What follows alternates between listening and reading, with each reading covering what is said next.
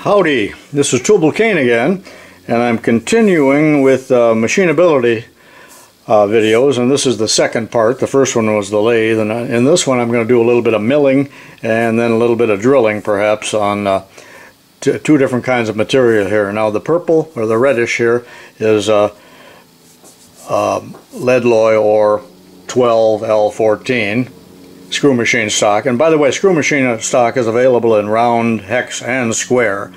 And then the other piece here that is marked David, it's a man that gave it to me, but I'm not sure what kind of steel it is, but it's I'm sure just cold roll steel.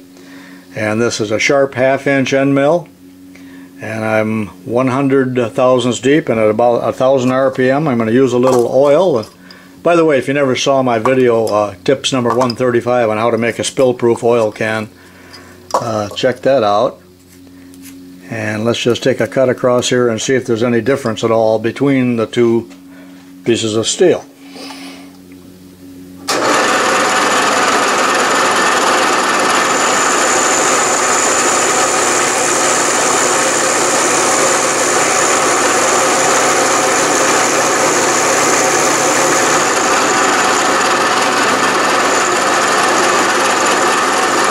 That wasn't 100 thousandths. I'm going to go 100 thousandths from there. Okay, here it is again, 100 thousandths deep.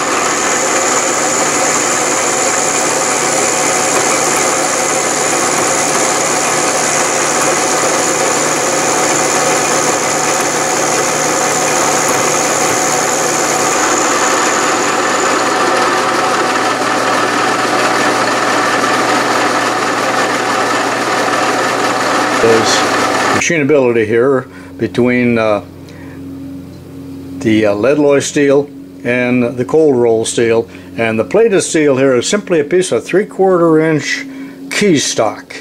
Not sure exactly what it is, but probably isn't very good, so I'm going to run a 3/8 mil straight across through the soft steel and then into the harder steel. See if we notice any difference.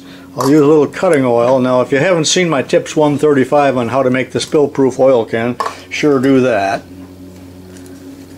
Cutting speed of about 1100 RPM, and that's again a 3/8 end mill that is not all that sharp.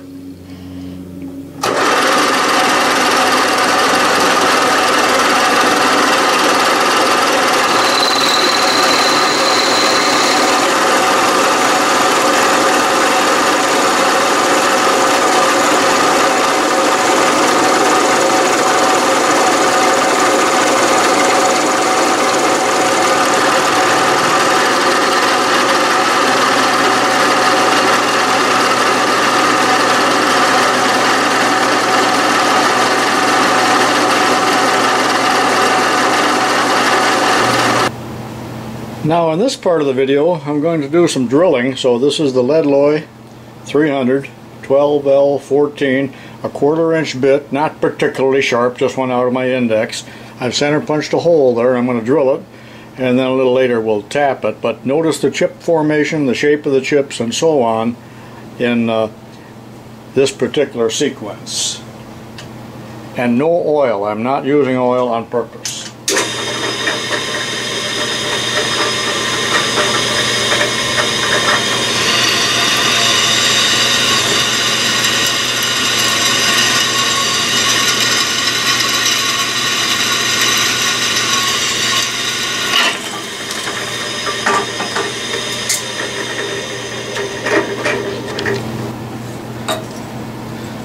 Now those are the chips from the lead alloy. The next up is common 1018 cold rolled steel. No oil.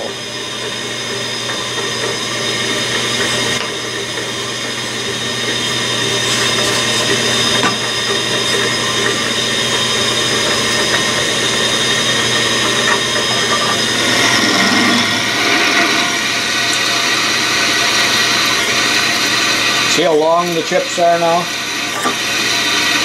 I'm breaking them.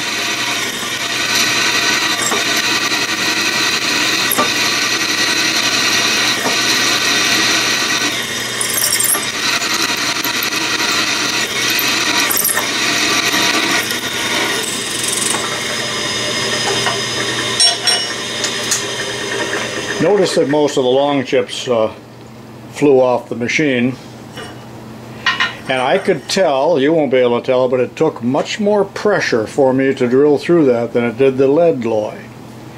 And that is what we'd call the power requirement. So on a lathe where they are producing millions of parts over a period of time, if they were able to document it and measure it, there would be less electricity used with the free machining steel than with regular carbon steel. So there is a difference in power requirements. Now let's try to tap this steel. Now I will tap these two holes with a 5/16/18 tap. It's a tapered tap. I have not, well, I just took this out of my tap index. It is not necessarily a new one, but it's just a tap that's been used, but I do not think it's a bad one. Holding it in my Greenfield tap and die wrench, and I think I'll start with the screw machine stock. No oil.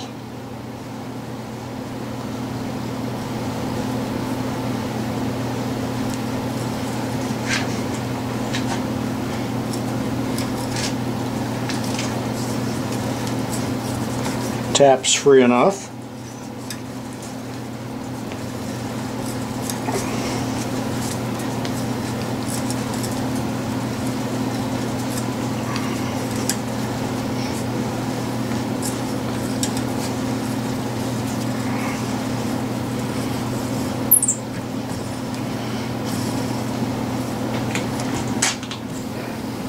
Now for the cold roll steel, and I've already started it just to save a little bit of time.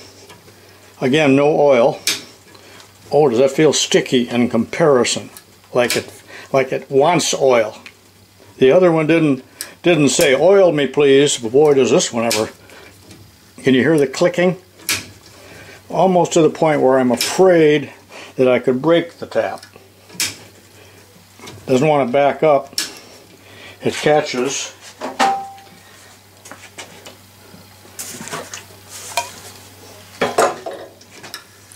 Oh, what a difference. What a difference. Now it feels like the lead loy. And as the tapping fluid diminishes, it got a little bit harder.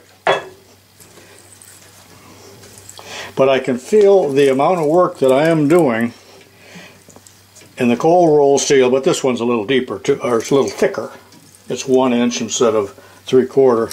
But I can feel a big difference in the power requirements, at least the power that Tubalcain himself is exerting. What a difference. I know that doesn't show up on the video and you have to take my word for it.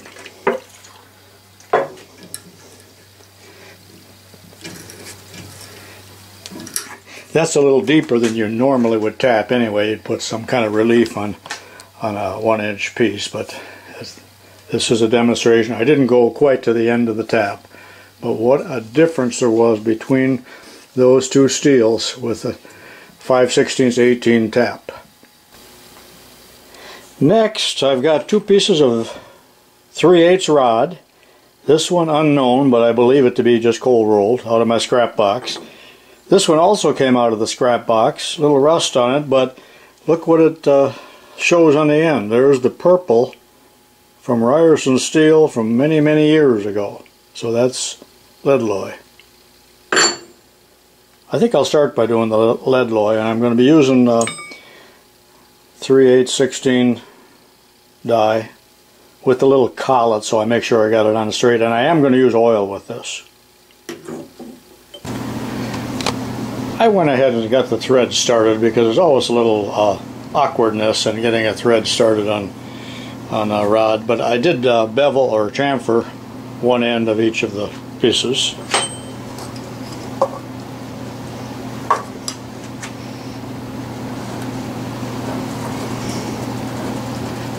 I'll only put about 1/2 inch of thread or so on there.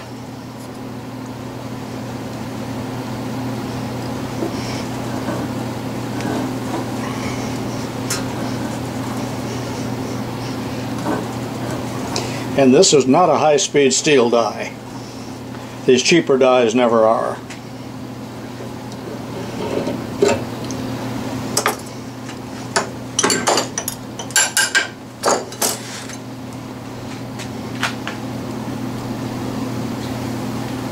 This is the cold roll steel now, and that was much harder to get started. I'm glad I didn't even try to do it on camera. As a matter of fact, I had to put a little bit more of a chamfer on the rod.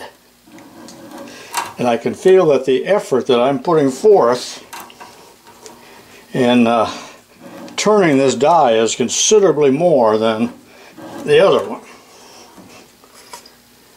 I'm glad I'm not threading 12 inches here.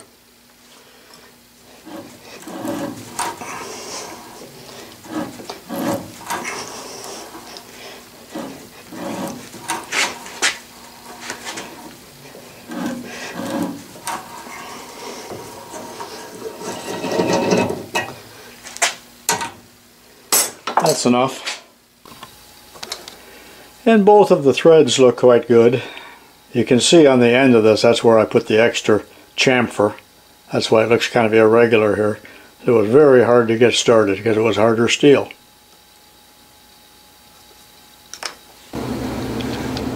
For the next part of the demonstration, I'm going to quickly thread these two pieces, and this is the same material. I just cut the threads off that I put on with the die, but I got an undercut on both of them, and I center drilled them, faced and center drilled them, and they are ready to be threaded. Since this is 3/8 stock, it's going to be 3/8 16, and I'm going to use this carbide tool. I won't show it all. And here we go.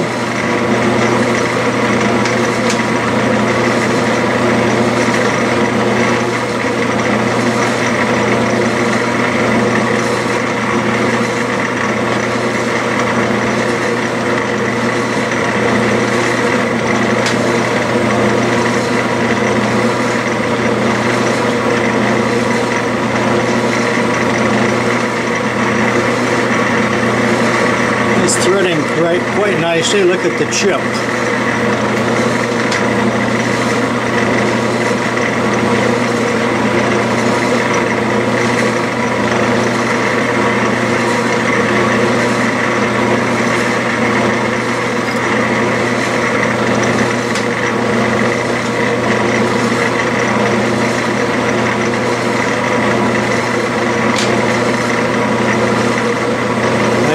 Won't be showing all of this.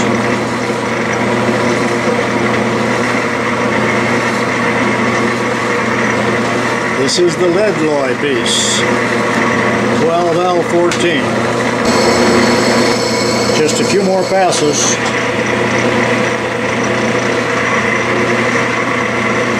See that nice chip? I don't think we'll get that on the other piece.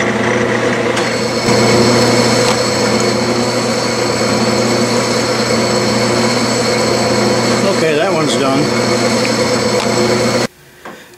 Now this is the other piece,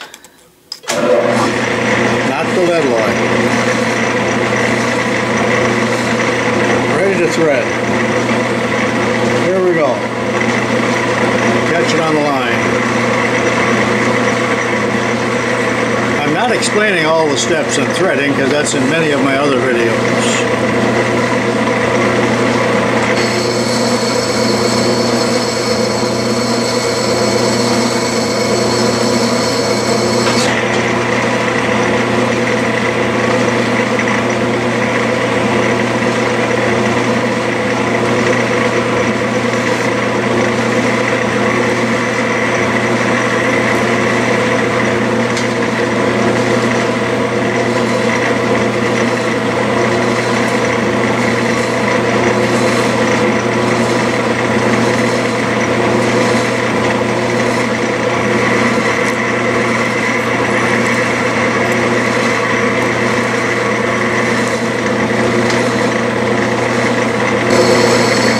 This is actually threading a lot better than I thought it would.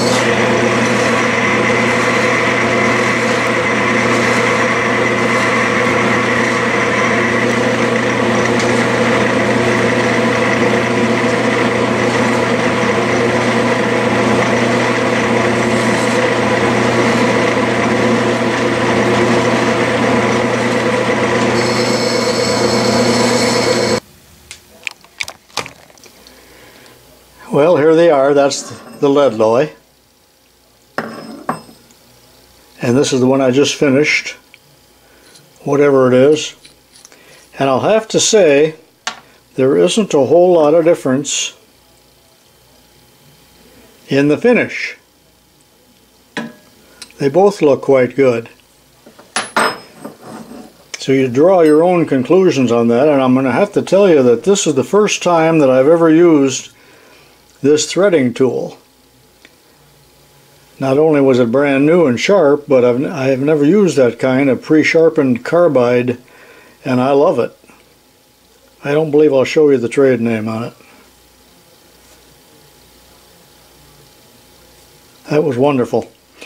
Okay, you've seen me turn this lead alloy and drill it and tap it and thread it with a die and on the lathe, and a little milling and the whole business. So this is Tubalcain saying hope you enjoyed this video on machinability, and see you in the next video. Thank you for watching.